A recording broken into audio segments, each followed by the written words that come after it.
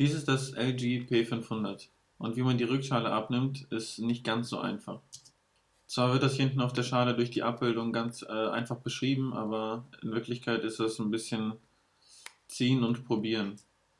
Also man muss die Schale ein bisschen abziehen durch diese kleine Einbuchtung hier oben, aber es ist halt schwer, sie wirklich ganz abzunehmen, da sie sehr, sehr stramm und fest immer wieder zurückgezogen wird. Also ich habe es halt geschafft, da einen kleinen Schlitz reinzumachen, indem ich es ein bisschen abziehe und in den Schlitz dann sofort reinzugreifen und dann das Gerät so Stück für Stück, beziehungsweise die Schale Stück für Stück abzunehmen. Ja, hier, so habe ich es geschafft und zuerst stecke ich jetzt die SIM-Karte rein, weil der Akku dann oben drauf kommt. Die SIM-Karte kommt hier so rum rein und liegt dann auch gut drin. Lässt sich auch leicht wieder rausschieben. Da drauf kommt der Akku mit den Kontakten hier an die Kontakte im Gerät.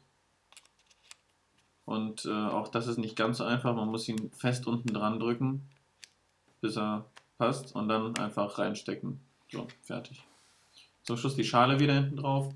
Einfach unten anlegen, festdrücken, so dass sie überall einrastet und das war's. Wenn sie überall anliegt, dann ist es fertig. Wenn ihr hier oben gedrückt haltet, schaltet ihr das Gerät ein. So.